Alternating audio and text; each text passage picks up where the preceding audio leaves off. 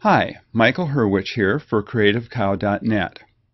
In this tutorial, we're going to be looking at working with control points with inverse kinematics. I'm working in Flash CS5 here. These techniques also work in Flash CS4. I'm going to start by creating a project. I'll just choose an ActionScript 3 project, even though we're not going to actually use any ActionScript here.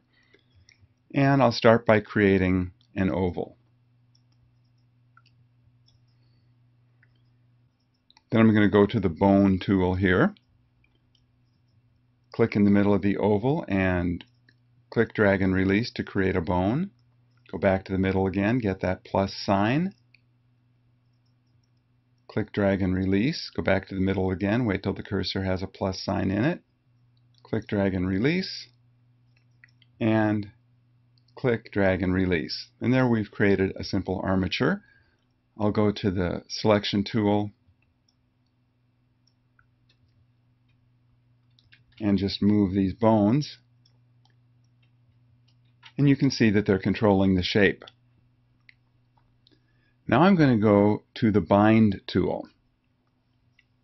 The bind tool is used to associate control points with a bone or remove control points from association with a bone. You start by selecting a bone, it turns red, and the control points associated with that bone turn yellow. I'm going to control plus just so you can see this a little better. So this is the bone, it's red, and these are the control points associated with the bone. There are 4 of them, including the one right at the end of the bone. The highlighting around these control points is square. That indicates that these control points are only associated with this one bone. If I want to disassociate a control point from a bone, I can do one of 2 things. I can hold down the control key and click that control point, and it stops being associated with the bone. To reassociate it with the bone, just hold down the control key and click it again, and it's associated once again. You can also hold down the control key and draw a selection box around several points, and they will all be disassociated from the bone if they were associated, or if they were not associated, they would be associated with the bone. So again, I just drag that selection box out while holding down the control key. Another way to associate a control point with a bone is to hold down the shift key. So I'm going to hold down the control key here first and unassociate this point, then hold down the shift key and click, and it associates that point. And the thing about the shift key is you cannot unassociate a point with the shift key. You'll only be associating points. So going here, you can see that there are several control points there associated with this bone. And all the control points are only associated with one bone. So let's take a look at this. Let's go to this bone, hold down the shift key, and click this control point. I'm going to control plus so you can see this better. So that control point is triangular, indicating that it is now controlled by 2 bones, because it was already controlled by this bone and I added it to this bone. So now if I go to the selection tool, I'm just going to control minus to make this a little smaller. This bone moves that control point, control Z that, and this bone also moves the control point, but each one has only partial control over it. So that's the bind tool, used to associate and disassociate control points and bones.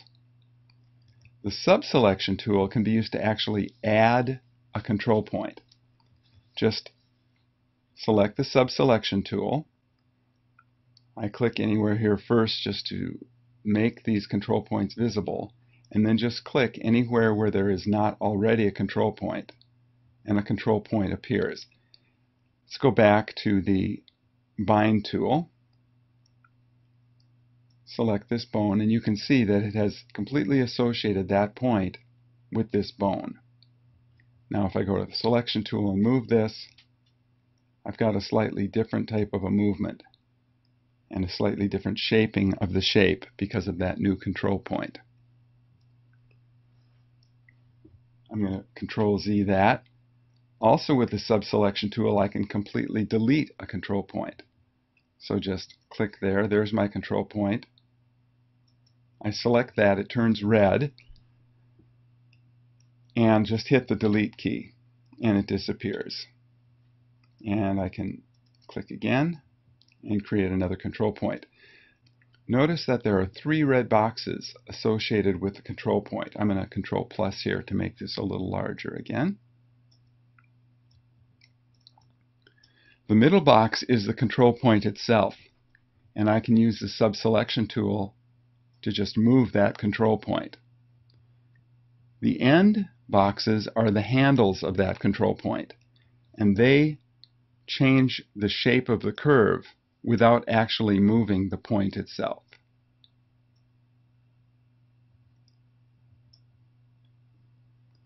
I'll control minus. Just try moving this bone here with the selection tool. So you can see having moved those handles changes the shape again. So that's a brief introduction to working with control points with inverse kinematics in Flash. Thanks for tuning in. I hope this has been helpful.